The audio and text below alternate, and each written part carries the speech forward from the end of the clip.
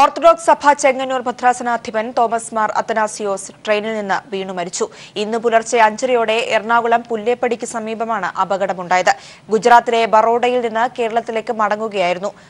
സിബി ചേരുന്നു വിവരങ്ങളുമായി. സിബി, അദ്ദേഹത്തിന്റെ സംസ്കാര ചടങ്ങുകളുമായി ബന്ധപ്പെട്ട ഔദ്യോഗിക വിവരങ്ങൾ ലഭ്യമായിട്ടുണ്ടോ? പ്രിയ, അദ്ദേഹത്തിന്റെ സംസ്കാരം സംബന്ധിച്ചുള്ള സമയം ഇതുവരെയും തീരുമാനിച്ചിട്ടില്ല. എന്നാൽ അദ്ദേഹത്തിന്റെ മൃതശരീരം ഈ പോസ്റ്റ്മോർട്ടം നടപടിക്ക് ശേഷം സഭയ്ക്ക് വിട്ടു നൽകും. അതിനുശേഷം ഈ മാർ അത്തനാസിയോസിന്റെ മൃതശരീരം എറണാകുളത്തെ സെന്റ് മേരീസ് കത്തീഡ്രലിൽ പൊതുദർശനത്തിന് വെക്കും. ഏകദേശം അരമണിക്കൂർ പൊതുദർശനത്തിന് വെച്ച ശേഷം ഈ ചെങ്ങന്നൂരിലേക്ക് കൊണ്ടുപോകും. ചെങ്ങന്നൂരിൽ അദ്ദേഹത്തിന്റെ ഒരു ആഗ്രഹപ്രകാരം അവിടെ ഓദ്ര ആശ്രമം, അദ്ദേഹം തന്നെ സ്ഥാപിച്ച ഓദ്ര ആശ്രമമുണ്ട്. ഓദ്ര ദയറ എന്നാണ് അത് പറയുന്നത്. ഈ ഓദ്ര ഈ ആശ്രമത്തിൽ തന്നെ അദ്ദേഹത്തിന്റെ മൃതശരീരം കബറടക്കുമെന്നാണ് ഇപ്പോൾ അറിയിച്ചിരിക്കുന്നത്. എന്തായാലും ഇന്ന് പുലർച്ചെ 5 മണിക്കാണ് ഇത്തരത്തിലൊരു അപകടം ഉണ്ടായത്. അദ്ദേഹം 10 ദിവസം മുമ്പ് ഗുജറാത്തിലേക്ക് പോയിരുന്നു. ഗുജറാത്തിൽ ഈ സഭയ്ക്ക് നിരവധി വിദ്യാഭ്യാസ സ്ഥാപനങ്ങൾ ഇദ്ദേഹത്തിന്റെ മേൽനോട്ടത്തിലുണ്ട്. അവിടെ അദ്ദേഹം എത്തിയ ശേഷം തിരിച്ച് കൊച്ചിയിലേക്ക് വരുന്ന വഴിയായിരുന്നു. ഇപ്പോൾ ഈ പ്രളയക്കെടുതിയുമായി ബന്ധപ്പെട്ടുകൊണ്ട് വിമാന സർവീസുകൾ ഇല്ലാത്ത തുടർന്നായിരുന്നു അദ്ദേഹം ട്രെയിനിൽ മടങ്ങിയായിരുന്നു. ഈ എറണാകുളം സൗത്ത് സ്റ്റേഷനിൽ ഇറങ്ങുന്നതിന് വേണ്ടി അദ്ദേഹം എഴുന്നേറ്റപ്പോൾ തൊട്ടടുത്തുള്ള പുല്ലപ്പടി പാലത്തിൽ നിന്നും അദ്ദേഹം താഴേക്ക് വീണതാണെന്നാണ് അപ്പോൾ നിഗമനം. എന്തായാലും അദ്ദേഹത്തിന് പ്രായം ഏകദേശം 80 വയസ്സ് പ്രായം അദ്ദേഹത്തിനുണ്ട്. ഈ എറണാകുളം സൗത്ത് റെയിൽവേ സ്റ്റേഷനിലായിരുന്നു അദ്ദേഹത്തിന് ഇറങ്ങേണ്ടിയിരുന്നത്. അതിന് തൊട്ട് സമീപമാണ് ഈ പുല്ലേപ്പടി പാലം. ഈ പുല്ലേപ്പടി പാലത്തിൽ വെച്ച് അദ്ദേഹം തെന്നി വീണതാണെന്നാണ് ഇപ്പോഴത്തെ ഒരു പ്രാഥമികമായ വിവരം. അദ്ദേഹത്തിന്റെ മൃതശരീരം ഇപ്പോഴും എറണാകുളം ജനറൽ ആശുപത്രിയിൽ പോസ്റ്റ്മോർട്ടം നടപടികൾ നടത്തിക്കൊണ്ടിരിക്കുകയാണ്. അതിനുശേഷമാണ് മൃതശരീരം വിട്ടു നൽകുക. പിന്നീട് പൊതുദർശനത്തിന് വെച്ച ശേഷം അദ്ദേഹത്തിന്റെ മൃതശരീരം ഇപ്പോൾ ചെങ്ങന്നൂരിലേക്ക് കൊണ്ടുപോകും എന്നാണ് ഇപ്പോൾ അറിയിച്ചിരിക്കുന്നത്. ഗുജറാത്തിൽ നിരവധി വിദ്യാഭ്യാസ സ്ഥാപനങ്ങൾ അദ്ദേഹത്തിന്റെ നേതൃത്വത്തിലുണ്ട്. 10 ദിവസം മുമ്പായിരുന്നു അദ്ദേഹം പോയത്. പിന്നീട് ഇന്ന് ചെങ്ങന്നൂരിലേക്ക് തിരിച്ചു മടങ്ങുകയായിരുന്നു. ഇന്ന് ഉച്ചയ്ക്ക് ശേഷം ഈ പ്രളയബാധിതർക്ക് സഹായിക്കുന്നതിന് വേണ്ടി ഈ സഭയുടെ നേതൃത്വത്തിൽ ഒരു അവലോകന യോഗം ഉച്ചയ്ക്ക് 2 മണിക്ക് വിളിച്ചിരുന്നു. അതിൽ പങ്കെടുക്കാൻ വേണ്ടിയാണ് അദ്ദേഹം എത്തിയത്. എന്നാൽ അതിനു മുമ്പ് തന്നെ അദ്ദേഹത്തിന് ഇന്ന് പുലർച്ചെ അപകടം സംഭവിക്കുകയും അദ്ദേഹം മരണപ്പെടുകയുമായിരുന്നു. അല്പസമയത്തിനകം തന്നെ പോസ്റ്റ്മോർട്ടം നടപടികൾ അവസാനിക്കും. ഇപ്പോഴും തുറന്നുകൊണ്ടിരിക്കുകയാണ്. നിരവധി പേർ ഇങ്ങോട്ടേക്ക് എത്തിയിട്ടുണ്ട്. രാവിലെ മന്ത്രി AC മൊയ്തീൻ എത്തിയിരുന്നു. CPIM എറണാകുളം ജില്ലാ സെക്രട്ടറി CN മോഹൻ എത്തിയിരുന്നു. PT Thomas MLA, Hibi Eden MLA, കൂടാതെ നിരവധി ഈ ഓർത്തഡോക്സ് സഭയുടെ അധ്യക്ഷന്മാർ ഉൾപ്പെടെയുള്ള പുരോഹിതന്മാർ ഉൾപ്പെടെയുള്ളവരെല്ലാം തന്നെയും ഇവിടെയുണ്ട്. മുൻ മനുഷ്യാവകാശ കമ്മീഷൻ GV കോശി ഉൾപ്പെടെയുള്ള ആളുകളെല്ലാം തന്നെയും ഇവിടെ എത്തിയിട്ടുണ്ട്. ഓർത്തഡോക്സ് സഭയുടെ വിശ്വാസികളെല്ലാം തന്നെയും ഈ ജനറൽ ആശുപത്രിയിലേക്ക് ഇപ്പോൾ എത്തിയിട്ടുണ്ട്. അല്പസമയത്തിനകം തന്നെ പോസ്റ്റ്മോർട്ടം നടപടികൾ അവസാനിക്കും. അതിനുശേഷം മൃതശരീരം കൊണ്ടുപോകും. സാധാരണ ഇവരുടെ ഈ ഭദ്രാസന ആദിപന്മാരുടെ മൃതശരീരം കബറെടുക്കുന്നത് ഇരുത്തിയാണ് കബറെടുക്കുന്നത്. ആ രീതിയിലുള്ള പരമ്പരാഗതമായ അല്ലെങ്കിൽ സഭാ വിശ്വാസത്തോട് യോജിച്ച രീതിയിലുള്ള കബറടക്കം തന്നെയായിരിക്കും നടത്തുക. എന്തായാലും അദ്ദേഹത്തിന്റെ ആഗ്രഹപ്രകാരം ഓദ്രയിൽ ആശ്രമത്തിൽ കബറെടുക്കും എന്നുള്ളതാണ് ഇപ്പോൾ അറിയിച്ചിരിക്കുന്നത്. എന്തായാലും സമയം പിന്നീട് മാനേജ്മെന്റ് കമ്മിറ്റി തീരുമാനിച്ച ശേഷം മാത്രമേ തീരുമാനിക്കുകയുള്ളൂ.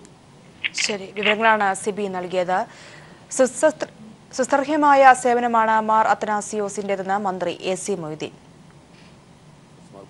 തിരുമേനി ഇന്ന് പുലർച്ചെയാണ് ട്രെയിൻ യാത്രയ്ക്കിടയിൽ അപകടം പറ്റി മരണപ്പെട്ട് ഇവിടെ ജനറൽ ആശുപത്രിയിൽ അദ്ദേഹത്തിൻ്റെ ബോഡി എത്തിച്ചിട്ടുള്ളത്.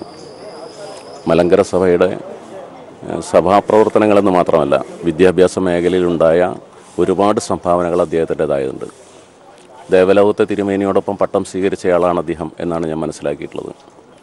അദ്ദേഹം ദേവലോകത്തെ പൗലോസ് മാർ ബസേലിയസ് തിരുമേനി കുന്നംകുളത്തുകാരനാണ് എന്നുള്ളതുകൊണ്ട് അവിടെ സഭാപ്രവർത്തനങ്ങൾക്കായി വരുമ്പോൾ ഇദ്ദേഹവുമായി ധാരാളം പരിചയപ്പെടാൻ അവസരം ഉണ്ടായിട്ടുണ്ട്. സമൂഹത്തിനേറെ പ്രയോജനപ്രദമായ കാര്യങ്ങൾ ചെയ്തിരുന്ന പിതാവ് സഭാകാര്യങ്ങൾക്ക് ഗുജറാത്തിലേക്കോ മറ്റോ പോയി തിരിച്ചു വരുമ്പോഴാണ് ഈ അപകടം ഉണ്ടായത്. ഏറ്റവും നല്ല മനുഷ്യസ്നേഹി, പാവപ്പെട്ടവരോട് കരുണ കാണിച്ചിരുന്ന പിതാവ് എന്നുള്ള നിലയ്ക്ക് അദ്ദേഹത്തിൻ്റെ വിയോഗത്തിൽ നാടേറെ ദുഃഖത്തിലാണ്. ആകസ്മികമായ അപകടത്തിൽപ്പെട്ട അദ്ദേഹത്തിൻ്റെ മരണത്തിൽ ഞാൻ എൻ്റെ അഗാധമായ ദുഃഖവും അനുശോചനവും രേഖപ്പെടുത്തുന്നു. മുല്ലപ്പെരിയാർ അണക്കെട്ടിലെ ജലനിരപ്പ് 142 അടിയിൽ നിന്നും താഴ്ത്തണമെന്നാവശ്യപ്പെട്ടുള്ള ഹർജിയിൽ സുപ്രീംകോടതി ഇന്ന് വീണ്ടും വാദം കേൾക്കും. 142 അടിയാക്കണമെന്ന തമിഴ്നാടിന്റെ ആവശ്യം കേന്ദ്ര മേൽനോട്ട സമിതി തള്ളിയിരുന്നു. ഈ പശ്ചാത്തലത്തിൽ കൂടിയാണ് കേസിൽ വീണ്ടും കോടതി വാദം കേൾക്കുന്നത്. ജലനിരപ്പ് 142-ൽ നിന്ന് താഴ്ത്തണമെന്ന കേന്ദ്ര മേൽനോട്ട സമിതി തീരുമാനം നടപ്പിലാക്കാൻ തമിഴ്നാട് തയ്യാറാകണമെന്ന് 18-ാം തീയതി സുപ്രീംകോടതി ആവശ്യപ്പെട്ടിരുന്നു. അടിയന്തര സാഹചര്യം പരിഗണിച്ചായിരുന്നു സുപ്രീംകോടതി ഈ ആവശ്യം തമിഴ്നാടിനോട് മുന്നോട്ട് വെച്ചത്. ഇന്നലെ കേരള ചീഫ് സെക്രട്ടറി സമർപ്പിച്ച ഹർജിയിൽ ഡാമിന്റെ ജലനിരപ്പ് താഴ്ത്തുന്നതിൽ തമിഴ്നാടിന്റെ സഹകരണം ഉണ്ടായില്ലെന്നും 13 ഷട്ടറുകൾ ഒന്നിച്ചു തുറന്നത് പ്രളയ കാരണങ്ങളിൽ ഒന്നായെന്നും വ്യക്തമാക്കിയിരുന്നു. ഇതുകൂടാതെ പുനരധിവാസ പ്രവർത്തനങ്ങളെക്കുറിച്ചും സത്യവാങ്മൂലത്തിൽ വ്യക്തമാക്കി. സേവ് കേരള പ്രസിഡന്റ് റസൽ ജോയിയാണ് ജലനിരപ്പ് 142 അടിയിൽ നിന്നും താഴ്ത്തണമെന്നാവശ്യപ്പെട്ട് ഹർജി സമർപ്പിച്ചത്. ശബരിമല തീർത്ഥാടനത്തിന് 3 മാസം മാത്രം ശേഷിക്കെ പമ്പയിലെ കെടുതികൾ ഇല്ലാതാക്കാൻ വേണ്ടത് തീവ്ര പരിശ്രമം. 200 കോടി രൂപയുടെ നാശനഷ്ടമാണ് പ്രളയക്കെടുതിയിൽ Devaswom board ഉണ്ടായിരിക്കുന്നതെന്ന് Devaswom board chairman A Padmakumar വ്യക്തമാക്കി. ശബരിമല തീർത്ഥാടനത്തിന് 3 മാസം മാത്രം ശേഷിക്കെ പമ്പയിലെ കെടുതികൾ ഇല്ലാതാക്കാൻ വേണ്ടത് തീവ്ര പരിശ്രമമാണ്. ദിശമാറിയൊഴുകുന്ന പമ്പയെ ത്രിവേണിയിൽ മൺതടയണ വെച്ച് പഴയ രീതിയിൽ ആക്കാൻ കഴിയുമോ എന്നാണ് പ്രധാനമായും നോക്കുന്നത്. കൂടാതെ ത്രിവേണി പാലത്തിനും നടപ്പാലത്തിനും ഗുരുതരമായ കേടുപാടുകളാണ് സംഭവിച്ചിരിക്കുന്നത്. ചെറിയ പാലം പൂർണ്ണമായും തകർന്നു. തീർത്ഥാടന കാലത്തിന് മുമ്പ് തന്നെ പമ്പയിലെ പ്രശ്നങ്ങൾ തീർക്കാനാകുമെന്ന് പ്രതീക്ഷിക്കുന്നതായും 200 കോടി രൂപയുടെ നഷ്ടമാണ് ദേവസ്വം ബോർഡിന് സംഭവിച്ചിരിക്കുന്നതെന്നും അപകട സാധ്യത ഉള്ളതിനാൽ ഭക്തർക്ക് ഇനിയൊരു അറിയിപ്പ് ഉണ്ടാകുന്നതുവരെ ശബരിമലയിൽ പ്രവേശനം അനുവദിക്കില്ലെന്നും Devaswom board chairman A Padmakumar പറഞ്ഞു. 10 ദിവസം കൊണ്ട് അടിയന്തരമായി നക്കര കടക്കാൻ സാഹചര്യം ഒരുക്കണം എന്നുള്ളതാണ്. ഇറിഗേഷൻ ഡിപ്പാർട്ട്മെന്റുമായി ബന്ധപ്പെട്ട് നദിയുടെ ഒഴുക്ക് മാറ്റുന്നതിനാവശ്യമായിട്ടുള്ള ജോലി ചെയ്തു തരണം എന്ന് പറഞ്ഞിട്ടുണ്ട്. അടിസ്ഥാനപരമായി പമ്പാ നദിയിലോ മണപ്പുറത്തോ ഒരു നിർമ്മാണ പ്രവർത്തനങ്ങളും നടത്തേണ്ടതില്ല എന്നാണ് ഞങ്ങൾ നിശ്ചയിച്ചത്. രണ്ടാമത്തെ കാര്യം, ഇന്നത്തെ സ്ഥിതിയിൽ പമ്പയിൽ അധികം വാഹനങ്ങൾ പാർക്ക് ചെയ്യാൻ കഴിയത്തില്ല. അപ്പം അതുകൊണ്ട് തന്നെ നിലയ്ക്കൽ പാർക്കിംഗ് കേന്ദ്രമാക്കി മാറ്റുകയാണ്. ശബരിഗിരി പദ്ധതിയുടെ ഭാഗമായ പമ്പ ആനത്തോട് അണക്കെട്ടുകൾ തുറന്നതോടെയാണ് പമ്പയും പരിസര പ്രദേശങ്ങളും വെള്ളത്തിൽ മുങ്ങിയത്. News bureau, Pathanamthitta. മഹാപ്രളയത്തിൽ പമ്പയിലും പരിസര പ്രദേശങ്ങളിലും ഉണ്ടായ നാശനഷ്ടങ്ങളും പമ്പയിലെ നിലവിലെ സ്ഥിതിഗതികളും ചർച്ച ചെയ്യാനായി പമ്പയിൽ ഇന്ന് അവലോകന യോഗം ചേരും. രാവിലെ 11-ന് പമ്പയിൽ നടക്കുന്ന യോഗത്തിൽ ദേവസ്വം മന്ത്രി കടകംപള്ളി സുരേന്ദ്രൻ പങ്കെടുക്കും. Thiruvithamkoor Devaswom board president A Padmakumar, board അംഗങ്ങളായ K Raghavan, K P Sankaradas, Devaswom commissioner N Vasu, ദേവസ്വത്തിലെ ഉന്നത ഉദ്യോഗസ്ഥർ, വിവിധ വകുപ്പുതല ഉദ്യോഗസ്ഥർ എന്നിവരും യോഗത്തിൽ സംബന്ധിക്കും. മഹാപ്രളയത്തിൽ പമ്പയിൽ മാത്രം 100 കോടി രൂപയുടെ നാശനഷ്ടം ഉണ്ടായതായാണ് ദേവസ്വം ബോർഡിന്റെ പ്രാഥമിക വിലയിരുത്തൽ. ഈ സാഹചര്യത്തിലാണ് യോഗം നടക്കുന്നത്. തൃശൂർ ജില്ലയിലെ കൊരട്ടി കാതികുടം UP സ്കൂളിലെ ക്യാമ്പിൽ കഴിയുന്നത് 100ഓളം ഇതര സംസ്ഥാനക്കാരും നേപ്പാൾ പൗരന്മാരുമാണ്. നിലവിൽ ക്യാമ്പിൽ സന്തുഷ്ടരാണെങ്കിലും എത്രയും പെട്ടെന്ന് തങ്ങളുടെ തൊഴിലിടത്തിലേക്കും ആവാസ മേഖലയിലേക്കും മാറണമെന്നാണ് ഇവരുടെ ആഗ്രഹം. കാതികുടം UP സ്കൂളിലെ ക്യാമ്പിൽ നിന്നും VS അഭിറാം തയ്യാറാക്കിയ റിപ്പോർട്ടിലേക്ക്. ഇതര നാട്ടുകാരെ കൂടി സംരക്ഷിക്കുമെന്ന മുഖ്യമന്ത്രിയുടെ വാക്കുകൾ ഏറെ പ്രതീക്ഷയോടെയാണ് ഇവിടെ കുടുങ്ങിപ്പോയ 100ഓളം വരുന്ന നേപ്പാളി കുടുംബങ്ങൾ കാണുന്നത്. ഇവർക്കും ഇവിടെ നിന്ന് ഈ ക്യാമ്പിൽ എല്ലാ സൗകര്യങ്ങളും ആനുകൂല്യങ്ങളുമുണ്ട്. പക്ഷേ ഇവർക്കും എത്രയും പെട്ടെന്ന് തന്നെ തങ്ങളുടെ നാട്ടിലേക്കും തങ്ങളുടെ ജോലി സ്ഥലത്തേക്കും മടങ്ങണമെന്ന ആഗ്രഹമാണുള്ളത്. ഇവിടെ ഭയങ്കര വെള്ളപ്പൊക്കം വന്നിട്ട് ഇവിടെ ഒക്കെ നമുക്ക് എല്ലാ ഡ്രസ്സുകൾ ഒന്നുമില്ല, സാധനങ്ങൾ റൂമിലൊക്കെ ഒന്നുമില്ല. നമ്മൾ ഇപ്പോൾ 14 ദിവസം ഹോസ്പിറ്റലിൽ ഉണ്ടായിരുന്നു. അത് കാല് മുടിഞ്ഞിട്ട് ഒക്കെ അവിടെ 14 ദിവസം കിടന്നു. അപ്പോൾ ഒന്നും കാശില്ലാണ്ടായി. അപ്പോൾ 40,000 അങ്ങനെ ചിലവായി. ഇപ്പോൾ ഒരു പൈസ ചായ കൊടുക്കാനില്ല. അതുകൊണ്ട് ഭയങ്കര ബുദ്ധിമുട്ടായിട്ടുണ്ട്. അവിടെ തുണികളൊന്നുമില്ല. കിട്ടിയത് ചെല്ലിൽ കിട്ടിയത് മാത്രം നമുക്ക് അത് അലക്കി വെച്ചിട്ടുണ്ട്. കുറച്ച് വേറെ ഒന്നും സാധനങ്ങൾ കിട്ടിയില്ല. കുറച്ച് കാശൊക്കെ പോയി. കാശ് ഒന്നും ഇല്ലാണ്ടായി. ഇപ്പോൾ ഭയങ്കര പ്രശ്നമായി. ഇപ്പോൾ എല്ലാം കൂടി ഇപ്പോൾ പ്രശ്നമായി. പിന്നെ നാട്ടിൽ ഇപ്പോൾ നമ്മൾ നേരത്തെ 2 കൊല്ലം മുന്നേ ബോക്കിങ് വന്നിട്ട് അത് വേണ്ടിയിട്ട് ഒക്കെ വീട്ടിലൊക്കെ പോയി, വീടുകളൊക്കെ അടിച്ചു പോയി. അതുകൊണ്ട് നമ്മൾക്ക് ഇവിടെ കാശ് പണി ചെയ്തിട്ട് കാശ് ഉണ്ടാക്കാൻ വേണ്ടിയിട്ട് ഇവിടെ വന്നതാണ്. അതുകൊണ്ട് ഇപ്പോൾ ഇങ്ങനെ അവിടെ ആയി. ഇവിടെ ഇപ്പോൾ നല്ല സൗകര്യമുണ്ട്. ചോറൊക്കെ എല്ലാം കിട്ടുന്നുണ്ട്, തുണികൾ കിട്ടുന്നുണ്ട്, പായകൾ കിടക്കാൻ കിട്ടുന്നുണ്ട്, എല്ലാ സാധനങ്ങളും കിട്ടുന്നുണ്ട്. നല്ല സന്തോഷമുണ്ട്. എല്ലാം നഷ്ടപ്പെട്ട് ക്യാമ്പിലെത്തിയ ഇവർ നിലവിൽ ഇവിടെ സന്തുഷ്ടരാണ്. എന്നാൽ എത്രയും പെട്ടെന്ന് ജോലിസ്ഥലത്തേക്കും അതുപോലെ തന്നെ സുരക്ഷിതമായ മറ്റ് കേന്ദ്രങ്ങളിലേക്ക് മാറണം എന്നാണ് ഇവരുടെ ആഗ്രഹം. അത്തവും പൂക്കളവും വള്ളംകളിയുമൊക്കെ നഷ്ടപ്പെട്ട കുട്ടനാട്ടുകാർ തങ്ങളുടെ മക്കൾക്കു വേണ്ടി ഓണാഘോഷം നടത്തി. ആലപ്പുഴ STV സ്കൂളിലെ ദുരിതാശ്വാസ ക്യാമ്പിലാണ് സമ്പാദ്യം മുഴുവൻ നഷ്ടപ്പെട്ട അമ്മമാർ വിങ്ങുന്ന മനസ്സുമായി ഓണാഘോഷത്തിന് പങ്കെടുത്തത്. ആലപ്പുഴയിലെ ഒരു ദുരിതാശ്വാസ ക്യാമ്പിലാണ് ഞാനിപ്പോൾ നിൽക്കുന്നത്. ഏകദേശം 1500ഓളം വരുന്ന ആളുകളാണ് ഈ ക്യാമ്പിൽ താമസിക്കുന്നത്. ഈ ക്യാമ്പിൽ താമസിക്കുന്ന കൊച്ചുകുട്ടികളും മുതിർന്നവരുമൊക്കെ തന്നെ വളരെയധികം സന്തോഷത്തിലാണ് നമുക്ക് കാണാൻ സാധിക്കുന്നത്. അവർ ഗ്രൗണ്ടിൽ കളിക്കുക, അതോടൊപ്പം തന്നെ മറ്റു കുട്ടികളുമായിട്ട് ഓടിച്ചാടി നടക്കുക, ഇത്തരത്തിൽ വളരെ ഉല്ലാസത്തോടു കൂടിയാണ് അവർ ഇവിടെ സമയം ചെലവഴിക്കുന്നത്. അതോടൊപ്പം തന്നെ പ്രായമായവർക്കൊക്കെ ഇപ്പോൾ 4 മണി കഴിഞ്ഞ് ഇവർക്ക് ചായയും അതോടൊപ്പം തന്നെ ബിസ്ക്കറ്റും ഒക്കെ കൊടുക്കുന്നുണ്ട്. ഇത്തരത്തിൽ മികച്ച രീതിയിലുള്ള ഭക്ഷണവും മറ്റും ഒക്കെ ഇവർക്ക് നൽകുന്നുണ്ടെങ്കിൽ പോലും ഇവരുടെയൊക്കെ ഉള്ളിൻ്റെ ഉള്ളിൽ ഒരു തേങ്ങൽ ഇവരുടെയൊക്കെ മുഖത്ത് നമുക്ക് കാണാം. നമുക്ക് അവരോട് ചോദിക്കാം, എങ്ങനെയുണ്ട് പൊതുവെ ക്യാമ്പിൽ? കുഴപ്പമൊന്നുമില്ല, സുഖമായിട്ട് എല്ലാവരും ഇരിക്കുന്നു. വേറെ പ്രത്യേകിച്ച് മറ്റ് വിഷയങ്ങളാണ് ക്യാമ്പിൽ പോകുമ്പോഴുള്ളതാണ് നമ്മുടെ വിഷയം. ഒരു മുഖത്തൊരു വിഷമം, അതും എല്ലാം നഷ്ടപ്പെട്ട് തിരി വരുന്നവരുടെ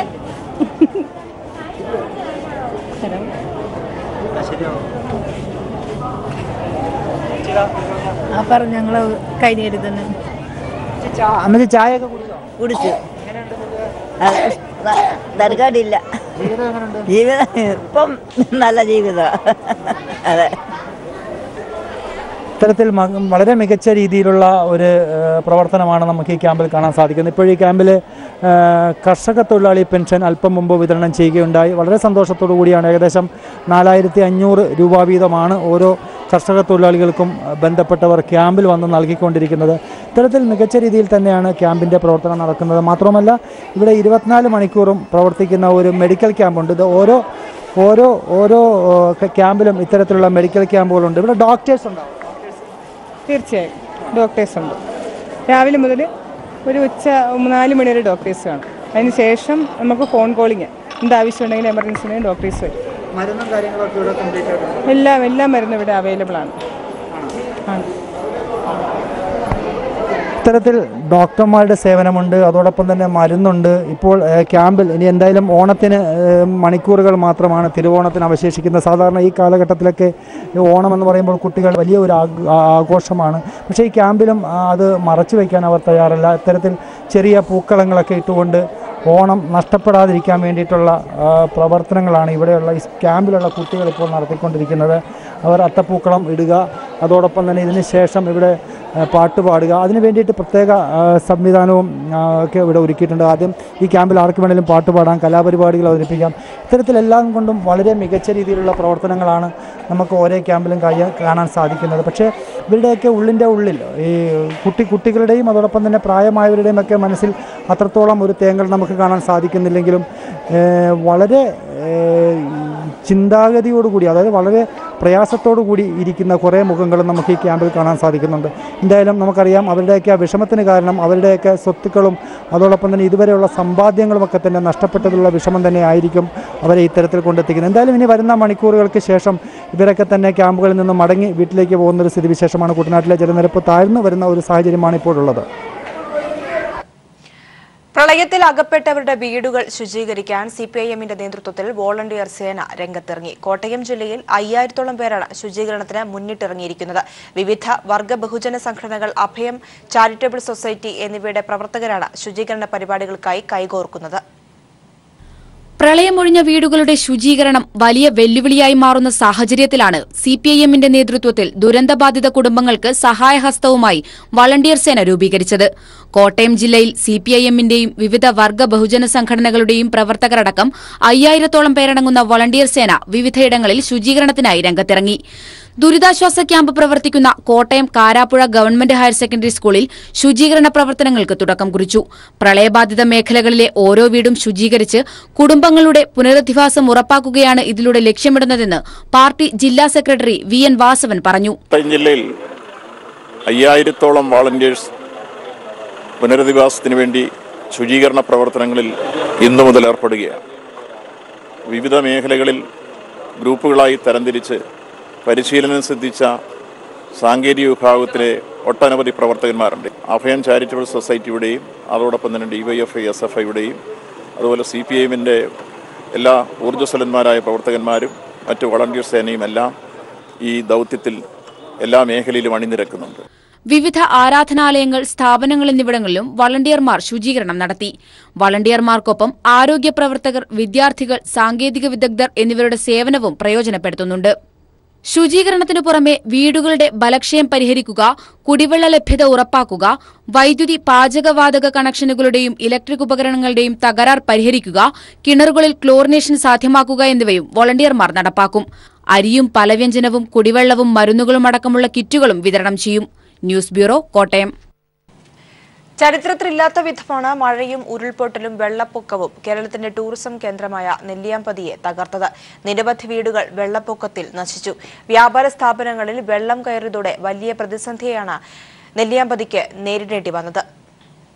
നൂറടി, പുലയൻപാറ, കൈകാട്ടി എന്നിവയാണ് നെല്ലിയാമ്പതിയിലെ ജനങ്ങളും നെല്ലിയാമ്പതിയിലെത്തുന്നവരും ആശ്രയിക്കുന്ന 3 പ്രധാന കേന്ദ്രങ്ങൾ. 3ഇടങ്ങളിലുമായി ചെറുതും വലുതുമായ 60ഓളം വ്യാപാര സ്ഥാപനങ്ങളാണ് പ്രവർത്തിക്കുന്നത്. താൽക്കാലിക ഗതാഗത സംവിധാനം ഏർപ്പെടുത്തിയിട്ടും മഴക്കെടുതി വിതച്ച ദുരന്തത്തിൽ നെല്ലിയാമ്പതി ഇപ്പോഴും വിറങ്ങലിച്ചു നിൽക്കുകയാണ്. വ്യാപാര സ്ഥാപനങ്ങളിൽ ഭൂരിഭാഗവും അടഞ്ഞുകിടക്കുന്നു. വ്യാപാര കേന്ദ്രങ്ങളിൽ വെള്ളം കയറിയപ്പോൾ ലക്ഷക്കണക്കിന് രൂപയുടെ നാശനഷ്ടങ്ങളാണ് ഉണ്ടായത്. തുണികളും ഓണത്തിനും ബക്രീനും കൊണ്ടുവന്ന്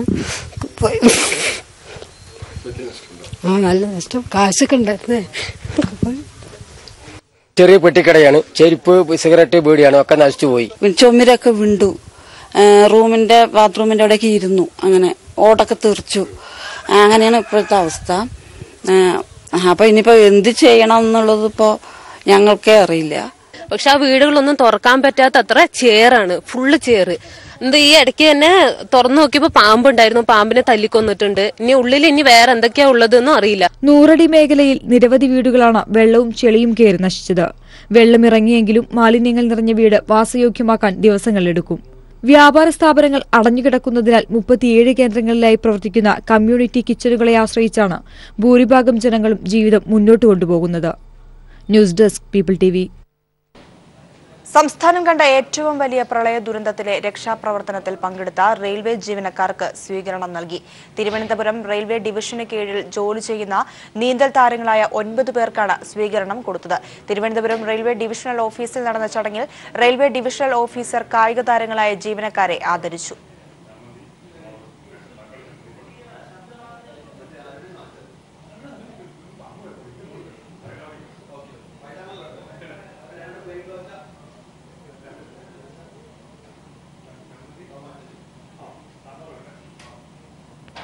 പ്രമുഖ മനഃശാസ്ത്ര വിദഗ്ധൻ ഡോക്ടർ KS ഡേവിഡിന് നാടിന്റെ അന്ത്യാഞ്ജലി. ഇന്നലെ രാത്രി 11:30ഓടെ കൊച്ചിയിലെ സ്വകാര്യ ആശുപത്രിയിലായിരുന്നു അന്ത്യം. വൃക്ക സംബന്ധമായ അസുഖത്തെ തുടർന്ന് ഏറെ നാളായി ചികിത്സയിലായിരുന്നു.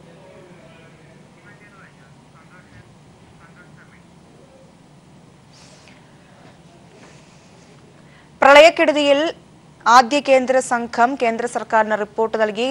കേരളത്തിന് 600 കോടിയുടെ നഷ്ടപരിഹാരത്തിന് അർഹതയുണ്ടെന്ന് റിപ്പോർട്ട്. ജൂലൈ 31 വരെയുള്ള സാഹചര്യമാണ് സംഘം വിലയിരുത്തിയത്. വിവരങ്ങളുമായി സന്തോഷ് സർലിംഗ് ചേരുകയാണ്. സന്തോഷ്, എന്താണ് റിപ്പോർട്ടിൽ പറയുന്നത്?